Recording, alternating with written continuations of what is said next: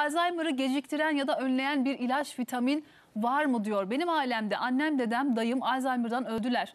Başınız sağ olsun. Ben beyin zarımda kalınlaşmadan dolayı tedavi gördüm diyor. Radyoterapi, immünoterapi ve antikörpaterapi aldım. Şimdi ben de Alzheimer korkusu yaşıyorum. Nöroloğum tüm testleri yaptı. Her şey normal çıktı ama 63 yaşındayım. Yalnız yaşıyorum ve hayatımı daha uzun ve sağlıklı nasıl geçirebilirim? Viyana'da yaşıyorum demiş. Viyana'ya da çok çok selamlar, sevgiler, geçmişler olsun. Başınız sağ olsun. Yani dede, dayı, anne...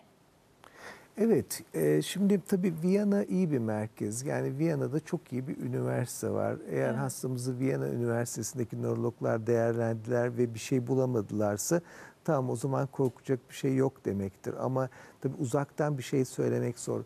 Beyin zarında kalınlaşma bambaşka bir şeyi akla getiriyor. Mesela acaba bir beyin sıvı dinamiğinde bozukluk mu var filan diye. Ama buradan hani böyle şeyleri yapmak çok sağlıklı değil.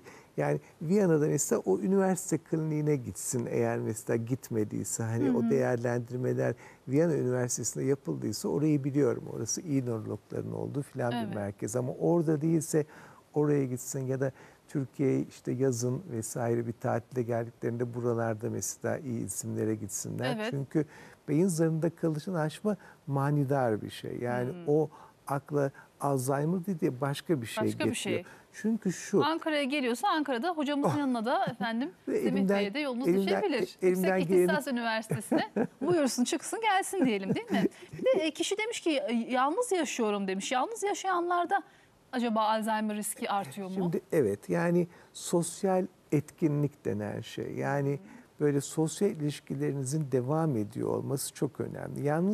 Yalnız yaşayan bir insanın bunama riski gerçekten var. Yani arkadaş çevresinden, iş çevresinden kendinizi soyutlamamak önemli. Yani komşularınızda vesaire kim varsa çevrenizde sosyal hayatı ıskalamamak lazım. Kesinlikle. Tabii ki. Merhabalar demiş bir diğer seyircimiz.